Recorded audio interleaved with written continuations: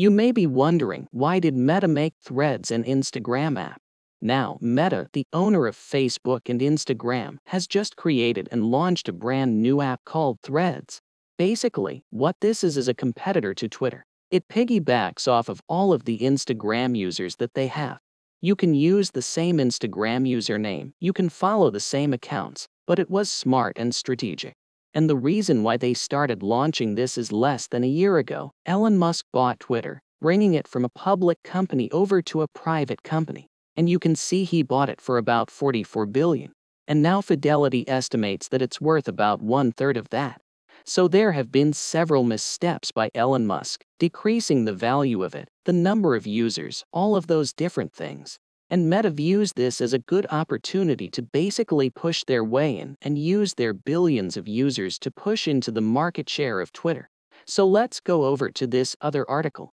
BBC News, in less than a day since this Threads app has been launched, says 10 million users have joined it. So Mark Zuckerberg just said that 10 million users have joined it. He pitched the app as a friendly rival to Twitter, which was bought by Elon Musk last October. So again, the reason why is because basically, they want to create the next Twitter. So there are evolutions of social media apps and some of them just fall and die and eventually the user base shrinks, all that stuff. But new ones usually take their place. And that's what Meta is hoping will happen with Threads.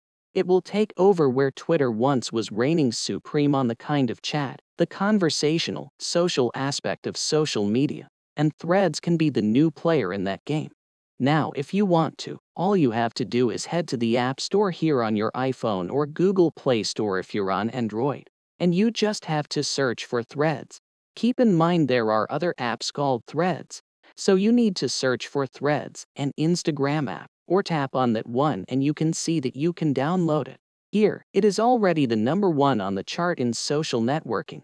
And then the cool thing is, you open this up and you can see at the bottom here, I can log in directly with my Instagram account, aka making it super easy for widespread and mass adoption. Because you don't have to sign up for a new account, you don't have to create a new username, any of that stuff. You can automatically port everything over from Instagram over to Threads and start using it immediately. Hope this helps. You have any questions on that? Leave them in the comments down below, and I'll catch you on the next one.